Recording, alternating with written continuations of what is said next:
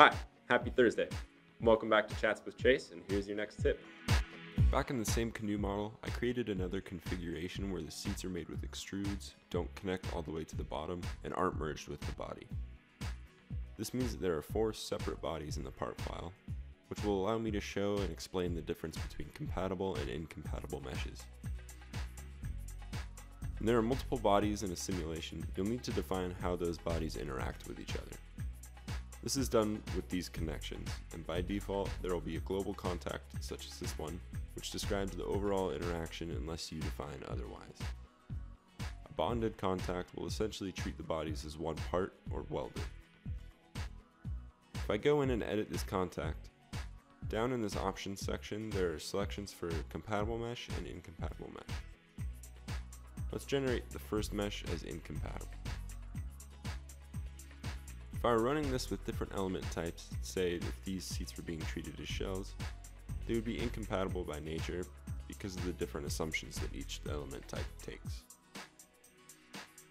I'm just going to use the default meshing definition here since we're actually not going to run this right now.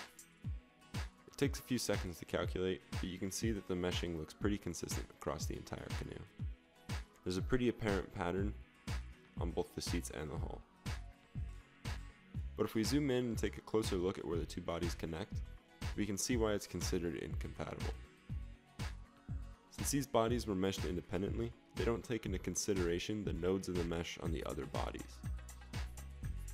You can see the nodes on this body don't correspond to the nodes on the other one, which is what a compatible mesh would do. I'll go ahead and switch to compatible and remesh it while zoomed in like this.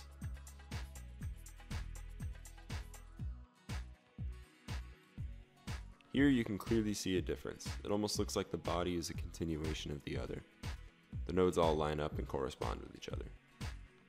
It's generally considered more accurate and quicker to use the compatible meshing because since all nodes line up, the program doesn't have to calculate separate constraint equations. Now if we zoom back out, that clear pattern that we had earlier is a little different now.